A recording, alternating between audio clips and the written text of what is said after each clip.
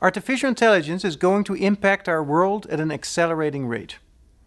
Where steam engines replaced physical labor during the Industrial Revolution, smart algorithms will start replacing mental labor in what some have dubbed the second machine age. Which sectors of industry and government will be affected within the next decade?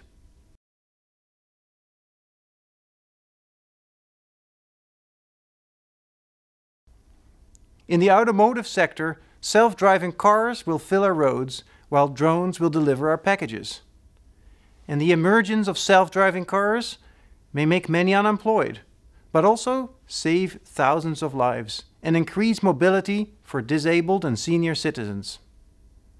In healthcare, algorithmic doctors will have absorbed all the scientific literature and studied millions of patient records, and as a result may become more reliable in diagnosis and treatment planning than our human counterparts.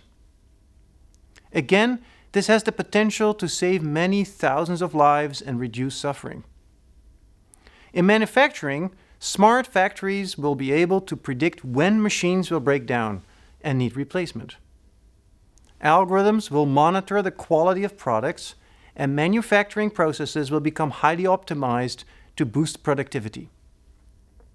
In law, algorithmic lawyers will have a comprehensive understanding of all the legal documents ever produced and apply advanced reasoning to build the best possible defense. This type of legal service may level the playing field between the poor and the rich in terms of legal representation. In the financial sector, fintech companies may find new ways to provide loans based on accurate predictions on whether someone is likely to default on the loan. Also, new services for managing your bank account and other assets will emerge, as well as smarter algorithms to detect fraud. As a final example, I mentioned security, where algorithms may predict where crime is likely to happen and dispatch surveillance teams to prevent these crimes from actually happening.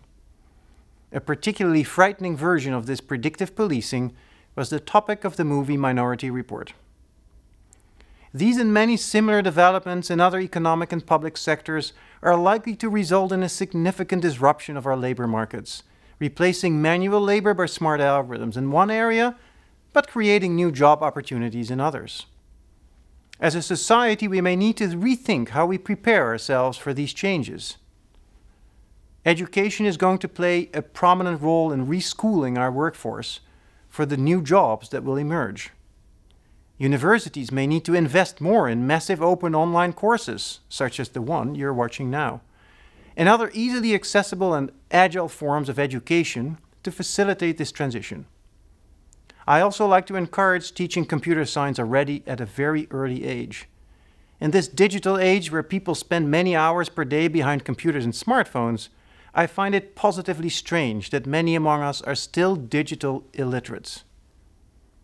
We may also witness the emergence of an ecosystem of self-employed workers and small startup companies in which people can quickly bring new ideas to fruition.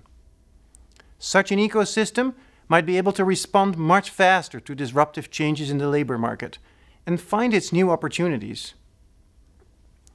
Artificial intelligence also poses important risks for our society. How do we guarantee privacy in a time where personal data is so easily shared? We may need new frameworks and policies for deciding who owns personal data created by interacting with websites, social media, banks, supermarkets, and so on.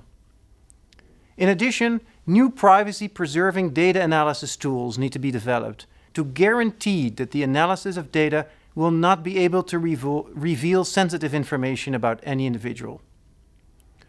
Another issue we must urgently address is how we will more equally divide the wealth generated by the increased productivity. The cost of copying software is almost nothing, resulting in possibly extreme returns for the lucky few. Do we need a basic income for everyone to redistribute wealth? The advantage would be that people can use this social safety net to re-educate themselves or take time to turn creative ideas into new products and services.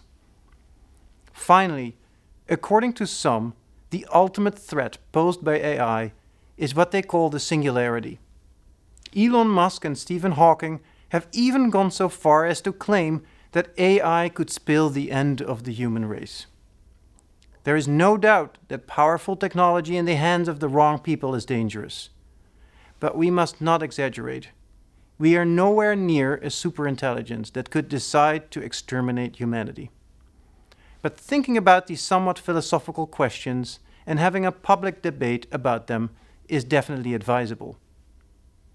On the bright side, today's technology is ready to revolutionize healthcare and transportation, among others, potentially saving millions of lives each year. I say, let's turn that dream into reality.